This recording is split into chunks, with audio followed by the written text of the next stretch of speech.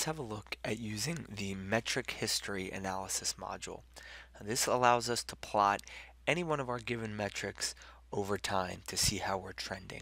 So we've opened up metric history, and you see right now we're looking at our duration metric and how long it's taken us in this case to process our process instances over time.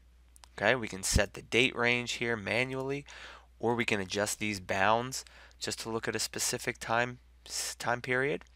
We can also change the metric here in the top left. So if I want to look at the events per timeline, unique events, a custom time gap, or possibly just the number of timelines that have come in over a certain period, I can dynamically select the metric and it will change to show me exactly what we've got in that time range. The last thing to mention here is the ability to choose whether or not we want to look just if the first event is within our time interval, the last event exists in our time interval, should it be counted in that scenario, or if any event exists in the time interval.